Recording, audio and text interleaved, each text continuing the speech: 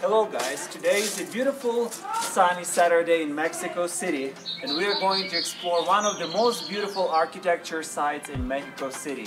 So let's roll!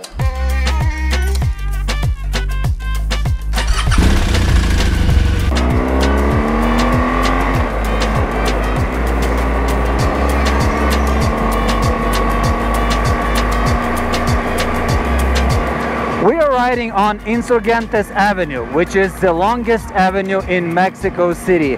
If I remember correct, the length of this avenue is 28 kilometers, which is like 20 something miles, that crosses the city from north to south. All right, let's go.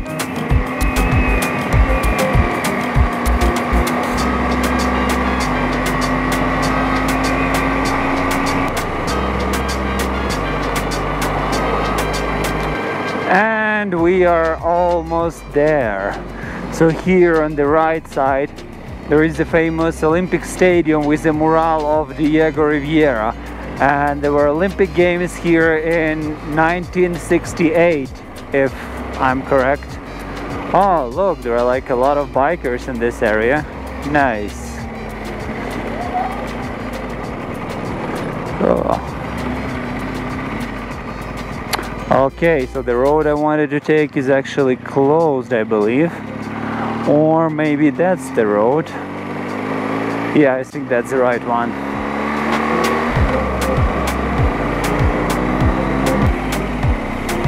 I already can see there are going to be a lot of people there, which is nice, I would say. Okay, there are these guys that are parking people, which basically they say they're watching for your car. But of course, if something happens, no one is reliable for that. So basically, these guys are just illegally collecting money for no good reason, I would say.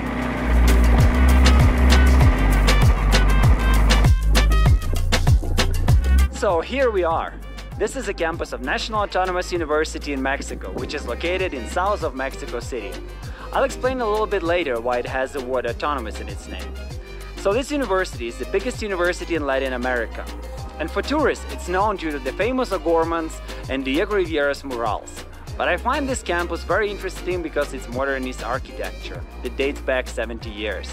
This campus is huge and I'm very excited to explore all the open courtyards, hidden walkways, architectural details, murals and pavilions.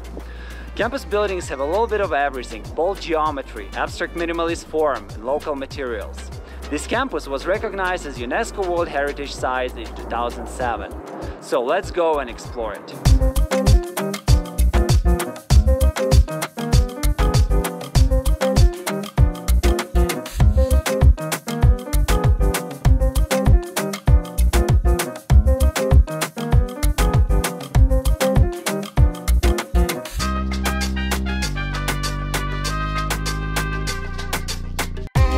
When you enter the campus, the first building you're gonna see is the Rectory Tower.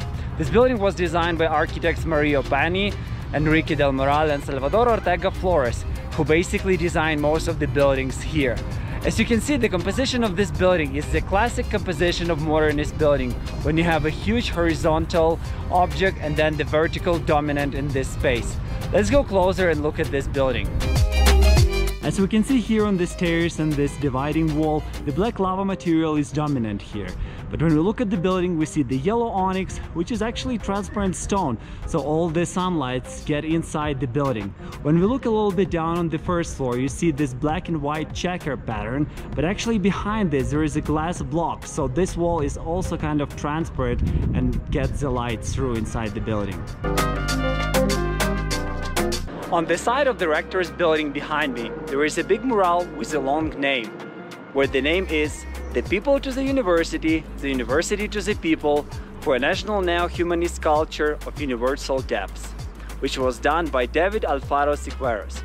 Unfortunately, this mural right now is under reconstruction, so I cannot show you. They put some protection which has the print of the mural, but unfortunately it doesn't show all the colors and beauty of it. On the other side of the building campus, there is a pop-up on the tower itself, which actually has a big mural done by Diego Rivera. I believe that probably this is an auditorium, because otherwise I cannot explain this huge rectangular form sticking out of the building full of windows.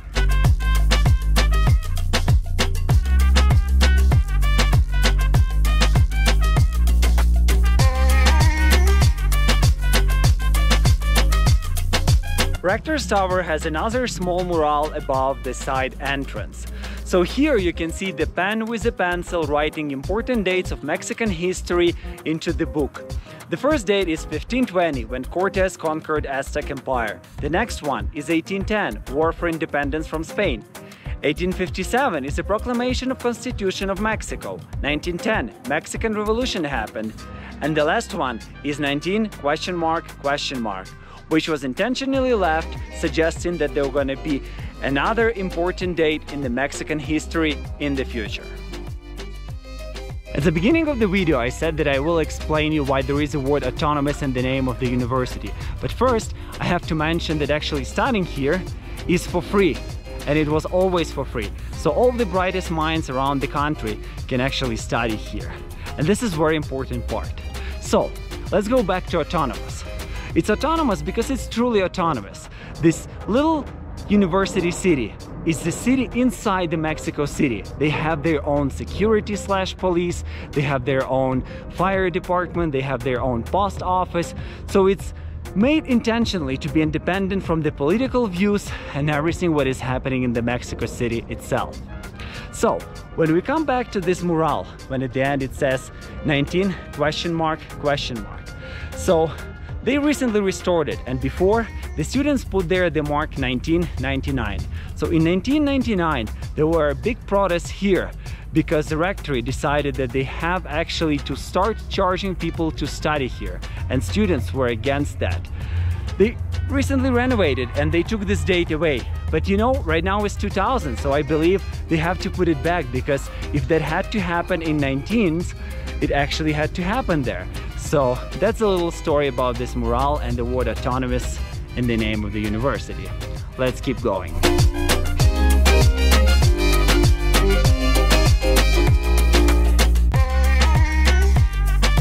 The most striking building on this campus is the Central Library. Library has murals on all 4 facades, which depict different times in Mexican history and importance of the university.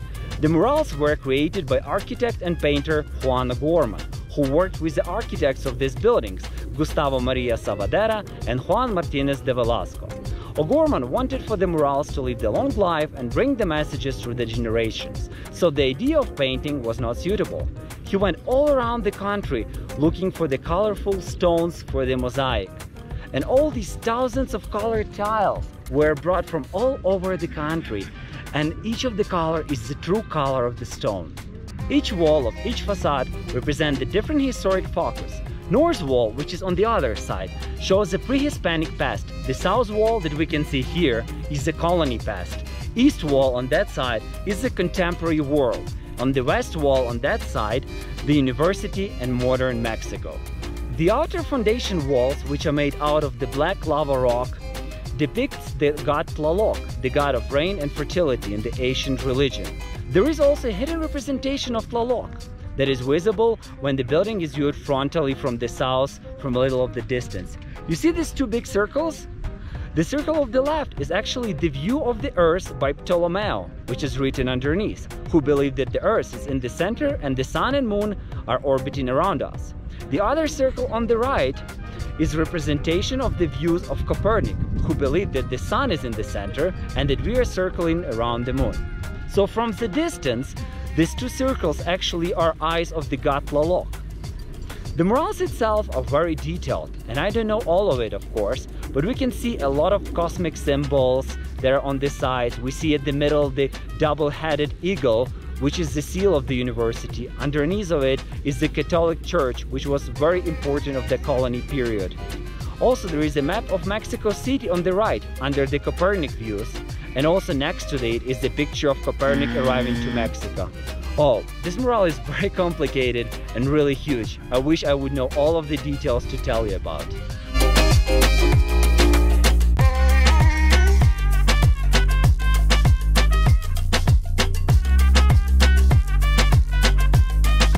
Behind me is the east wall that represents the contemporary Mexico. I mean contemporary for 1950s when it was done. So you can see at that time in the center of this mural there is the atom that represents the beliefs of the nuclear future of the world. And again, in the top of that we have the cosmic symbols of the moon and sun. We have the eagle in the middle. We have the workers, factory, the people from the village, some revolution there. They are very, very detailed. They have a lot of meaning behind that. I wish I would find a very good book or something to read one day about this because they are so unbelievably cool. Let's go to the north wall and see the mural of the pre-Hispanic past. This is the back entrance to the library, but let's look on the right side here. We can see the fountain with the reflective pool that again represents the god Tlaloc. So we can see that there was a fountain here because there are the white stains from the water which were coming from his hands and from his mouth. If you look above here, this is a huge mural that tells us of the pre-Hispanic past of Mexico. You can see this blue line, they're actually channels because when Aztec came to this land, there was a big lake where the Mexico City is right now. So they built channels, they were growing food, they were floating in their small boats and actually living that way before Cortez came. They didn't figure out the channels and they dried it up and they built this city, which was kind of like a solid land. But before it was not like this. Also, some part of that represents the neighborhood Xochimilco, which right now stays as the original true pre-Hispanic neighborhood, which has channels and those small boats which you can take and ride around to enjoy your time on the weekend. Actually, I really highly recommend to do that if you're in Mexico.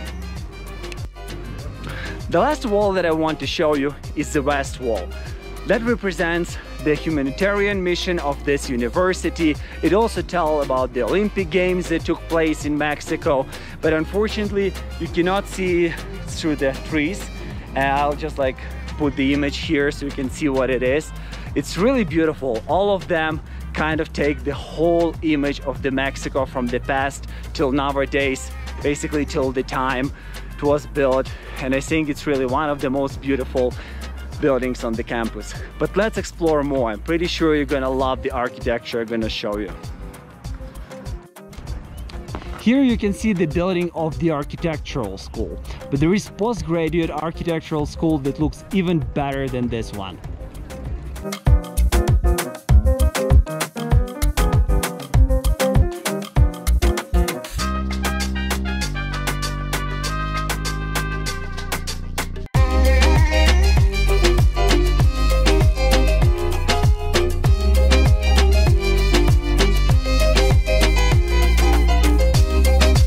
To show you how huge is the campus, let me show you this map.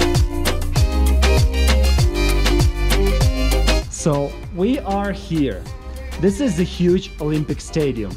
This is the part of the campus where I plan to walk around and show you all of the buildings. This is the whole central campus. And this central campus is just a small part of the whole university town.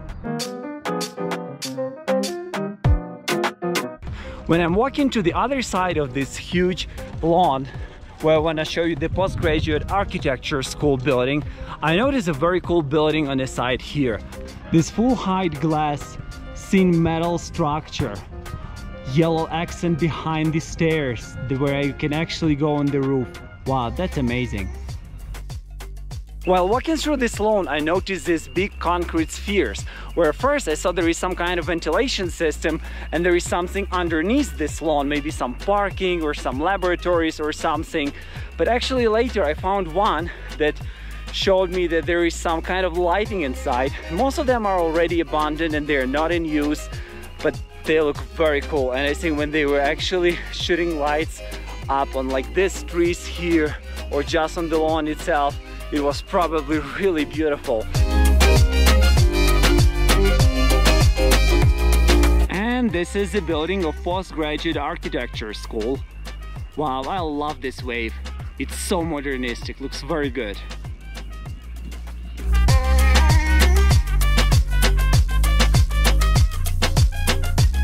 It feels like it's gonna start raining soon. One part of the sky is really dark, and I hope I have another like 20 or 30 minutes that I can show you a couple of more murals and just how beautiful are the buildings and the space around this campus.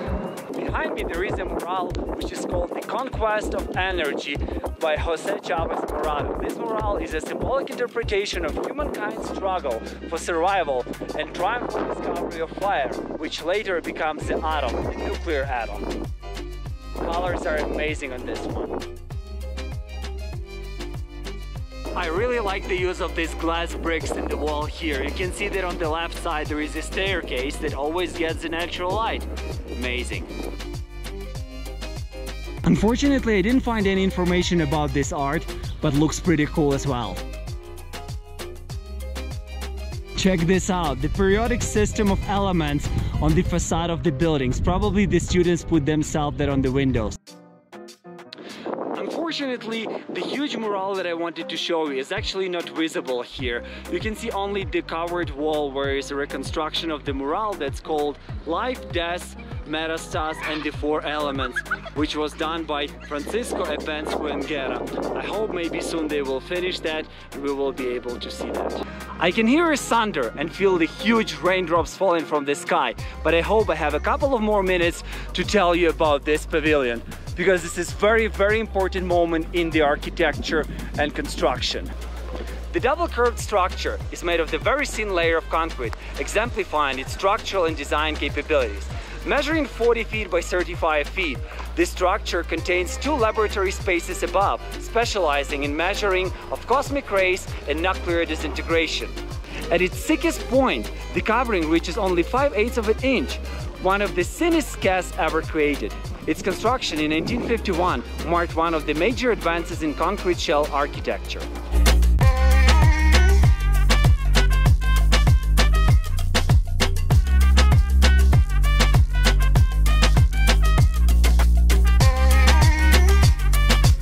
And on the other side of this pavilion there is another mural, which is probably gonna be the last for today.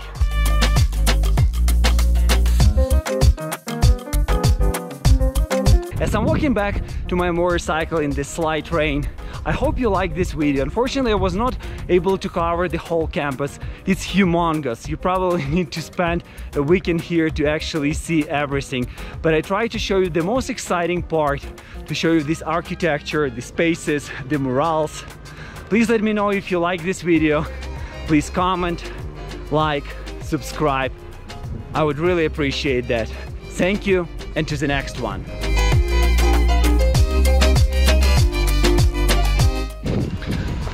Oh my god, I walked for a long time forward and I have to run back in the rain.